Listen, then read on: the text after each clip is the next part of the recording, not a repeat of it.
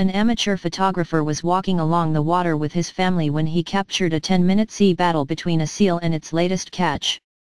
Bob Ianson, 59, from Victoria, British Columbia, Canada, was strolling at Ogden Point when he got a front row seat to the struggle between the predator and an octopus. The snapper, who owns a linen store, said that he originally thought the shapes in the water were two harbor seals before the hunter triumphed and showed off its prey. Giant Pacific octopuses can regularly reach 50 pounds, according to the Alaska Fisheries Science Center. He said that the cephalopod put up a good fight against his attacker during a fight for survival that saw the pair dip down into the water for minutes at a time before resurfacing again.